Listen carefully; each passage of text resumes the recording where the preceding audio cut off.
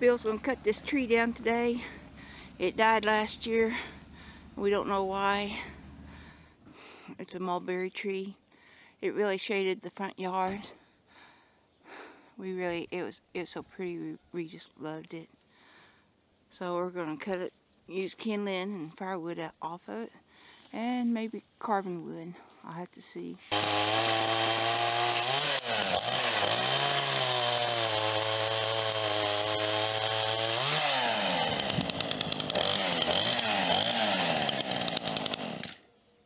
I hate to see it go. Yeah, I had wire things hanging off of it. I thought I might miss some of it.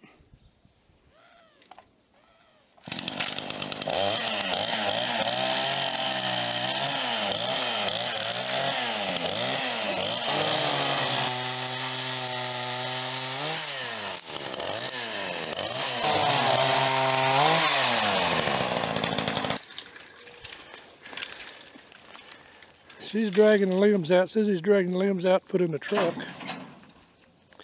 We'll haul them out to the back and put them where we store the leaves.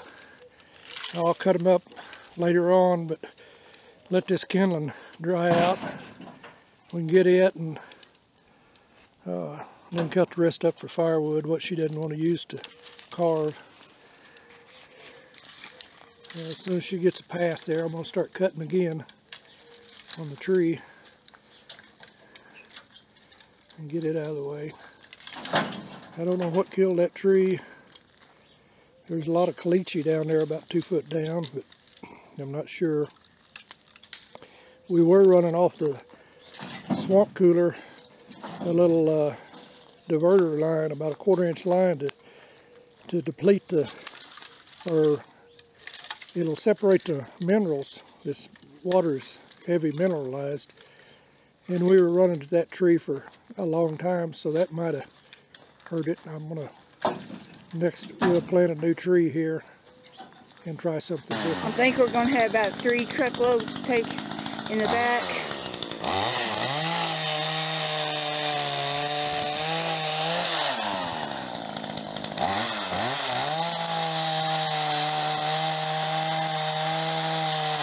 We're putting some out in the driveway. We're gonna go ahead and cut it down. We got the little dogs on the back porch, so we'll go ahead and cut this down before we let them out. You know Belle, she's always around trying to help. We don't want a tree fall on her. We're bringing all this branches out here, and then donkeys can break it to pieces. They'll trample it and squash it and break it and eat it. And then we got a pile over there and a pile over here, and they can mess with it. That mountain over there got some snow on it last night, a little bit. If I had a good zoom, I could zoom on it, but I don't. Yep. Time to go. Whoop. There's the helpers. Come on. Oh, run, Tiger. Hurry, get in the truck. Get in there, Tiger. Tiger. Belle won't leave him alone. Let's go. Okay. Well, thanks for watching. We'll see you.